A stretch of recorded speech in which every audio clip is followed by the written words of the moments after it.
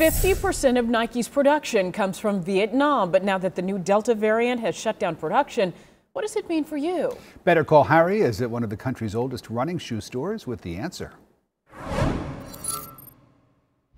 Runners know Phidippides. Started in 1975 by Olympian Jeff Galloway, you'll find the best shoes on the shelves.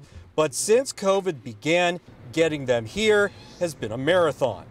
Take the hugely popular Nike Pegasus. So this is a popular color right now, Yes. and this is one of the colors you're running out of. Yes, I think I have 3 pairs of this. Matt Kelly is the store's footwear buyer. He's already dealing with a shipping container shortage at the ports. And now, the latest blow, Nike's plants in Vietnam have shut down because of the new COVID variant. That's almost 50% of their product.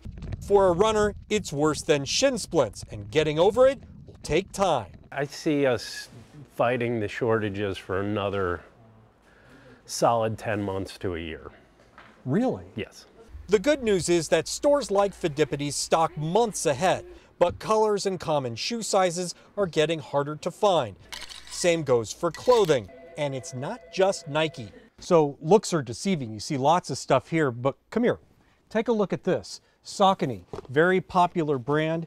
This shoe here, the last order was due 2 weeks ago. Wow, it's crazy. Like, we need our shoes to go to the gym and hike. Our customers have been excellent through this thing. So what do? Well, if you're not quite ready for your next pair of shoes, but you find it in stock, you might want to grab it. This is a 9. I'll take it.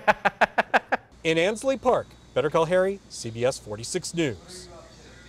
And Better Call Harry just got this statement from Nike. We are confident in Nike's ability to navigate these near-term dynamics, and we remain prudent in our planning.